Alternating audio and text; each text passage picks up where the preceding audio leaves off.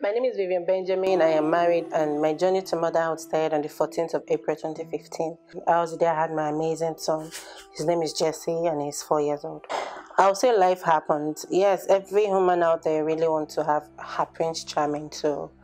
Along her journey of life, I met my husband when I was in school. Life happened.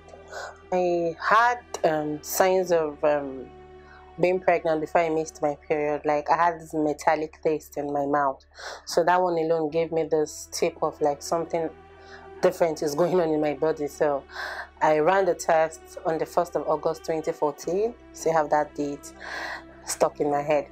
I ran the test when I came back from work in the bathroom, peed on his stick, and it was positive. And I waited to surprise my husband. I think I put the test inside a book.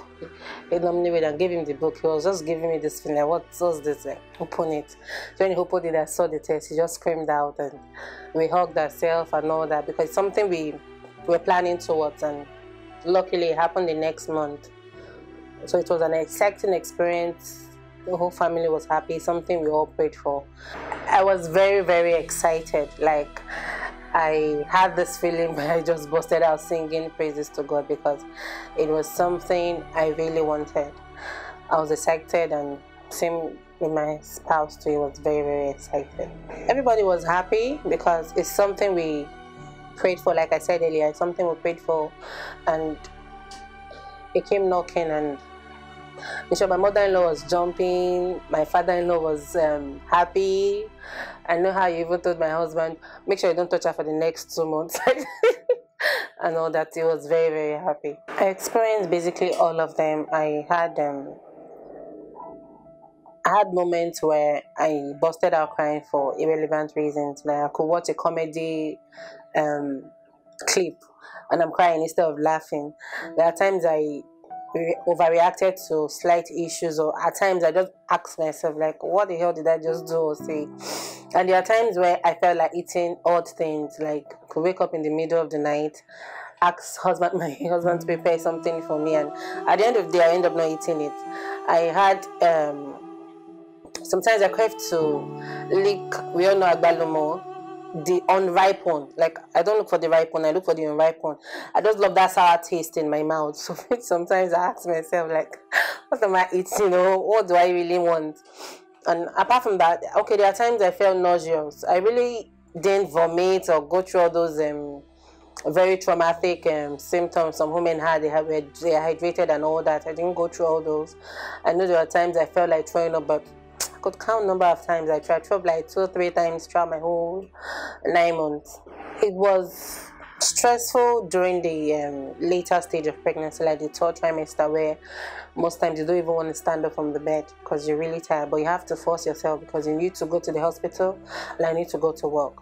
So there are, I would say in the hospital, I had no option than to like my doctor, because he's really the person that was monitoring my journey with me, and I had no option. Yes, I was comfortable with him, but not really, because the hospital I used wasn't really the hospital I wanted. But because of the distance, I had to register somewhere close to the house and close to my place of work and all that. Well, our advice to that woman to look out for when looking for a good hospital or a good doctor is to ensure the doctor rather, is a consultant, not just a gynae. Like, ensure he's a consultant, someone that has more experience, so in case there are complications which we don't pray for, he'll be able to handle it. I was advised by the doctor to mind what I ate, to calculate the number of calories taken, because any calories I take, the baby also takes it, just to avoid having a baby whose weight is more. I just ensured I was mindful of what I was eating. I ate more fruits, vegetables. The thing is, we both wanted a female child. Like, my husband, right growing up, he never had a sister. And I've always wanted to have my first child to be a girl, like to have a mini-me or something. So when I did my second scan at 5 months, that was when I found out I was having a boy. As in, I was kind of devastated. He felt bad. But we just accepted the fact that that's what life threw to us. So really, we had to take it. And my mom also encouraged me when she just like snapped and said, "What exactly is your problem? Like everybody prays for a male child as the first. You have yours and you're complaining." So I just child because I'm not really bringing in the male or female child. Well, I know I always, even when I went shopping, I bought some female clothes. So thinking this can't be wrong or something. So I bought female clothes. So when I gave birth, I started giving them out. So, but I'm thankful I had my son. I won't trade him for anything. When I found out I was pregnant, definitely when I started showing, most times in our society, everybody automatically names you Yabeji. Like you're going anywhere, a random person can just walk up to you and say, "Hi, Yabeji, small, how are the twins doing?" And you have to smile and randomly greet somebody you've never met before. And I always say, when you're pregnant, it comes with everybody is concerned about you. That's how the society has been.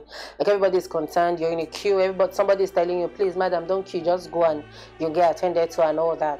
And they are even sometimes they even insist, "No, don't worry, I'm fine. Like let me just join the queue and all that." So follow due process. Then around me, my family and all that, I would say it's just the show of empathy. You just feel this feeling that everybody is concerned about you, that even if you're eating something, somebody can just walk up to you and tell you, "You're not supposed to eat this thing. You're pregnant. It's not good." Like all the mites and all that. I would say it all depends on number one, the hormones, and it also depends on the stage of pregnancy you are. Like during your first trimester, you really, one of the symptoms you have is fatigue, like you're very tired. So at that point, sex is not in your mind. From when you get your like when the morning sickness kicks in and all that, sex is really not in your mind. But when you get to second trimester, that's when you really want to experiment and all that. And the hormones there would just, to me, it was just there, just the normal way. I really didn't have any experience. Like I said, it's for me. I know there are some women out there that had high increase and all that, but my second trimester, that was when I really I got my groove on and all that. But the third one, I was always tired, like you're very heavy. I was in labor for 48 hours. It started, I think my water broke on the day I had my appointment on a Thursday. Then I had to go to the hospital. The doctor told me to run some scan to be sure of the level of which I lost water or something, because it wasn't even my EDD yet. I know. So I ran some scan. The water was okay, but I had to be monitored. So I was admitted in the hospital. So it basically didn't start, like I didn't have all those pains at home.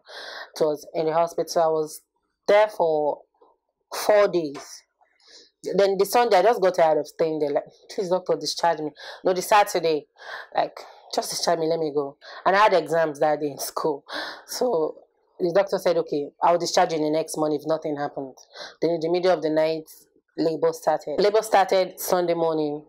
Then that was when I saw the show. Like we were taught in our antenatal class. Then it started progressing. Then at the point I was induced because the labor wasn't coming up as expected and all. So I was induced. The pain started. I was dilated to 7 cm, and just from 7 to 10. The doctor said my baby wasn't position. No, a lot of complications came up and all that. So definitely I had to be wheeled to the theater. So at that point, I had some issues with the hospital. Like the doctor wasn't around. The said doctor was in his house. So at the point I got tired, my husband just referred me, let's go to another hospital. And I was referred to another hospital where I did the CS and gave birth to my son on the 14th of April 2015. Going through hell alone. Like it's like a pain that only you can experience at that point. Nobody else, like you can't explain it, but it was hell. It's a reality. Like I know when I gave birth, I met a woman who's been in labor for 7 days. Like when I went to the hospital, there was a woman, she was pregnant with twins. She was in labor for 7 good days. Like I really don't want to imagine what the woman went through, what her body went through. I know, but thankfully she gave birth during my stay in the hospital, like when I was being monitored and all. she gave birth. Then mine was for 48 hours. That's long. Some people normally they'll tell you once you're from 5 cm to 10 cm, shouldn't take 30 to 1 hour and all that. Some people just come into the hospital, they're fully dilated. And secondly, it definitely has to do with the child you're carrying. Like if it's your first child, you're more likely to spend more time in the hospital, spend more time in labor than the second child. I would say pregnancy, childbirth, and motherhood is something that is very worth it. It's something that, although at first you always feel bad, you feel during the period when you're pregnant and you're having a lot of hormones raging inside you and all, but at the point where you hold your baby in your arms, you actually know all those pains, all those sleepless nights, all those symptoms and all was really worth it. Motherhood is something you should experience yourself, not really something you should be told about. And I know every woman out there at one point or the other will go through it. And I would say the love, the bonding with your child is something you can't even compare. Like looking at into the eyes of your child is something like it's you even seeing the joy that, okay, this child really came out from me, and how God really created everything, that you had this amazing baby in your arm, and watching your baby call you mom, as in going through every phase, like from crying to walking, talking and all. It's really something worth experiencing, and I pray we all experience it at one point in time. Support system, I had an amazing support system while I was in labor. Like my husband was there with me all through the 48 hours, but every step of the way he was there, of which I'm really grateful for. And the best thing about being a mom is having this joy inside you, that you love this little human being in your arms, and you have someone to call your mom. Like that joy, even the first day your child called you mom, like there will be this way, you'll be so happy you can't even explain it. Like it's wonderful. It's very, very wonderful. It's something, it's mind-blowing.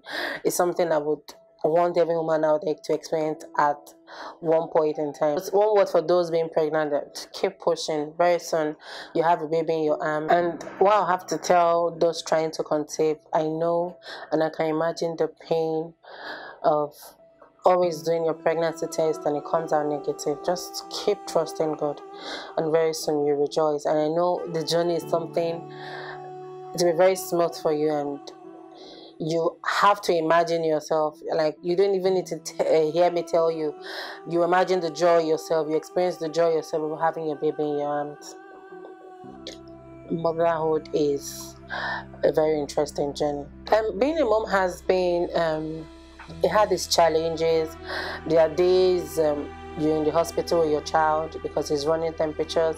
There are days you can't sleep at night because your child is ill. There are days where you share the laughter, the joy, the anger, the frustrations. Yes, it's very frustrating, that's the truth. But there are days that you really, in your heart, thank God for bringing this child your way. There are days you have to read about information concerning parenting. There are days you have to remind yourself that you're a mother and you have somebody looking up to you in any decision you're making. So it's really worthwhile. I'm still learning. I try to read books on parenting to be a better mom for my son, and it's been a wonderful experience. My advice to other moms out there is parenting is not something you do in a day, something that's continually, even when your child is an adult, you keep being a parent. So just for us to put them in prayers. Really, without God, there's really, even if you imbibe everything you need to imbibe in the life of that child, it's really God that directs their paths. So I think we just need to put God in our parenting skills. Yes, the books about parenting try to, every child has different issues. Like we have a very hyperactive child, this child can be quiet. There are different ways to every child, so just for you to know which one works for which. And with God on our side, we know we'll scale through.